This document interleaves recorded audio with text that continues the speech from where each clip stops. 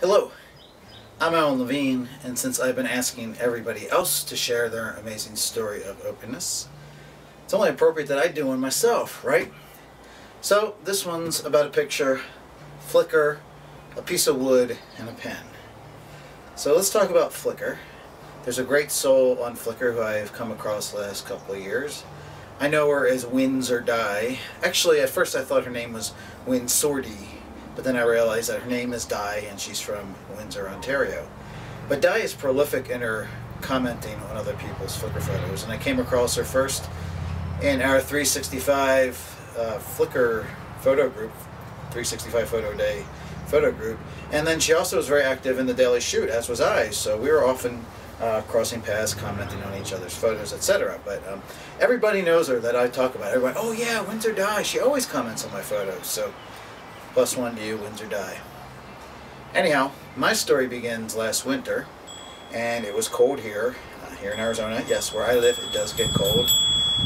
And the summer before, I had an oak tree taken down from just over there, off of my deck.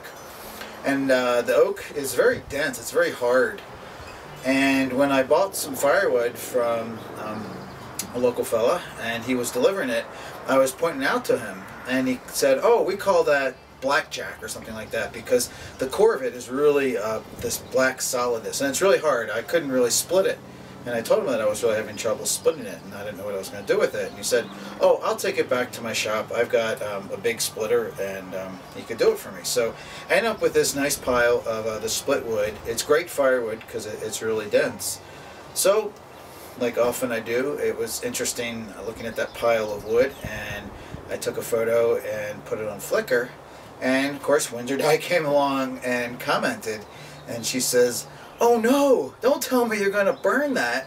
She said, I'm a woodworker, I make things out of wood.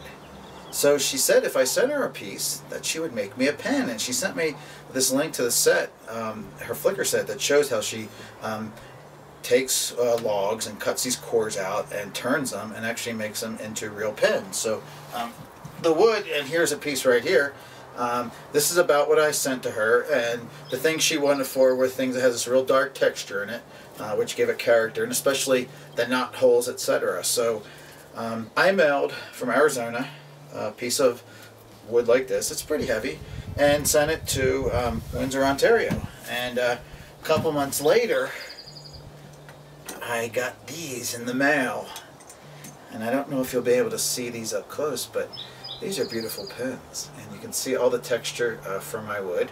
And this is the fountain pen. I've never used a fountain pen before, but it's pretty nice.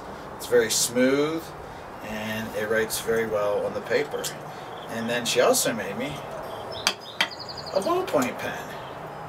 See, look at that. Look at that. I don't know if you can see that texture there, but that's the wood that came out of my piece of oak that I sent to Ontario, and this nice woman named Di turned them into these pens.